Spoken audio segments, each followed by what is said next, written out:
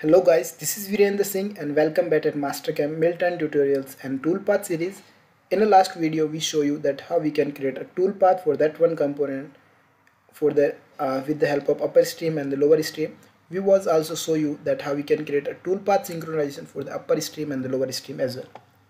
And in this video we would like to show you that how we can make the part handling for that one component, as well as we will like to also show you that how we can create a complete and a proper tool path for the right hand spindle with the help of upper stream as well as the lower stream. And before we have to perform the tool path on right hand spindle, we have to make a very important operations that is known as Pickoff Cutoff. So for that one we have to click on Pickoff Cutoff. The generally Pickoff Cutoff operation that we are using for the part handling from the left hand spindle to the right hand spindle and right hand spindle to the left hand spindle, and all these parameters are automatically by set default from the Mastercam. We need to nothing to make the modifications. We have to just say OK. So as you can see here, once I defining the Pickoff Cutoff operation, so all operations are perfectly working. And now as you can see here, my part is going to be came here in the right hand spindle. Before we have to create the tool path on the right hand spindle, I would like to show you the simulation that how my that operation is going to be performed from the left hand spindle to the right hand spindle. For that one I have to select all the operations and just press G1. As you can see here, once I press the G1, so there are the multiple options are add on from the left hand spindle as well as the right hand upper stream as well as the lower stream. So as you can see here, there are the multiple options are add on. I have to click on expand all operations.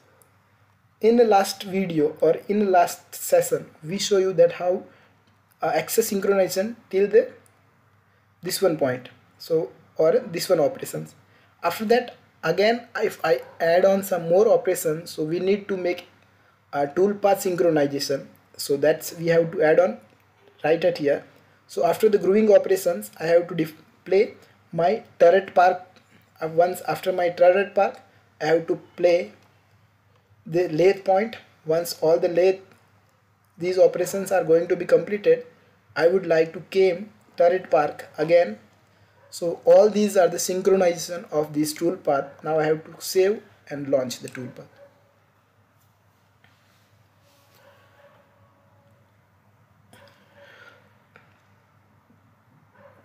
Now step by step I would like to explain you how my part handling is working and what are the different number of operations that are performing at that time. So as you can see at the time, the first operation was the facing operation. After that we successfully do the second operation that is known as the roughing. So once I completed the roughing operations, third operation is known as the boring operation with the help of upper stream.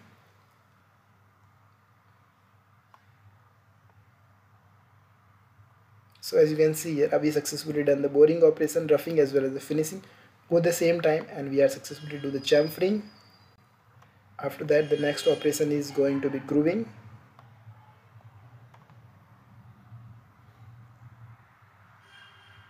Once my grooving operation successfully completed, after that we have a next operation, and that is known as cut off.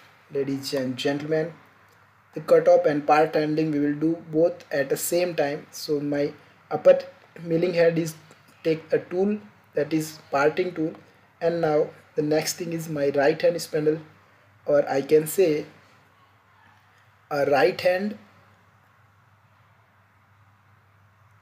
spindle have to take the position near to my workpiece, and once it came to the near to the workpiece it will hold my part. And now have a look, parting. Once parting done, it's take the workpiece to the right hand side. Have a look, that's all the things are perfect, well settled. Have a look.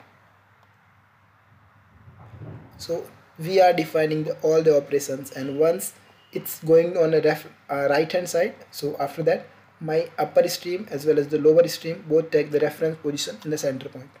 So these are all the operations we are performing till this point, and after that we are going to show you that how we can create a tool path for the right hand side with the help of upper stream as well as the lower stream, where you will learn a lot of new things in this video. And what are these things that you will learn in this video, I would like to show you. So first you have to click on the face.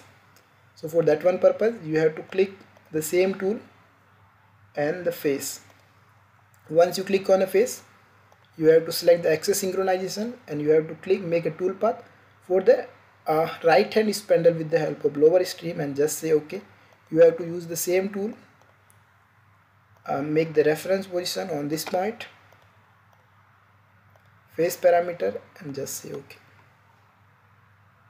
Once I do successfully the facing operations, after that we have to define the next operation, and that is known as a chamfering in ID as well as the OD. So for chamfering and OD, I would like to use a finish tool path. First I would like to make a finish tool path in ID, so just define this one, and this one we are going to perform with the help of upper stream.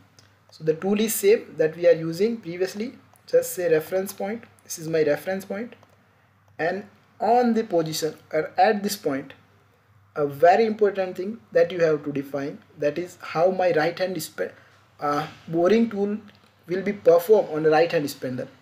So in that condition we have to make the tool angle properly in A as well as the B. So that's a really important topic.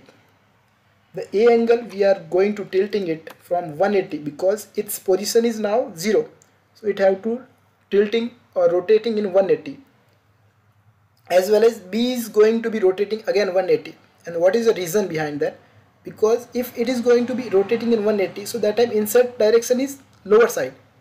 But we have to perform or cutting the portion right at here. So that time we have to rotating this direction also. So A and B both direction is going to be rotated 180 and 180. And once I successfully done, I have to make a lead out 1 mm extra. So chamfer is going to be make perfect, and have a look. That's the beauty of Mill Turn Pro, that successfully chamfer and came out. Once my chamfer is going to be done, I have to define the OD chamfer as well as. So click on here. This is that one spindle. Define the tool. Make the reference point. Just say OK. In a lead in, lead out. Make some extra 1 mm distance, so chamfer is going to be perfect, and just say OK and G1. Now have a look of all these tool paths together. We have to click on expand all tool paths, and now we have to see. So this is all the operations that we are using, the turret park and all these things. So once all these things are going to be successfully done, after that what we have to do, we have to perform after the facing or all these operation turret park and all these, we are going to perform some few operations on right hand spindle. So again we have to make all these that remaining right hand spindle proper synchronization.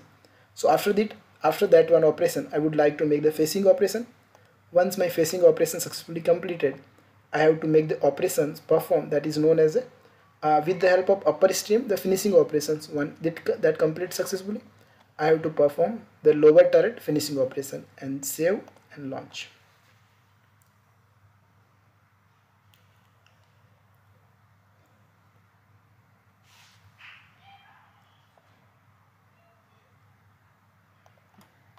Now have a look. I just increase the speed little bit high, the face, rough, ID, groove, and the next thing is parting.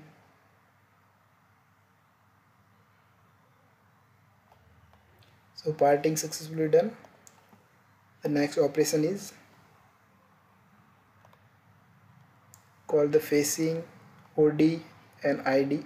So all set perfectly without any issue, without any error.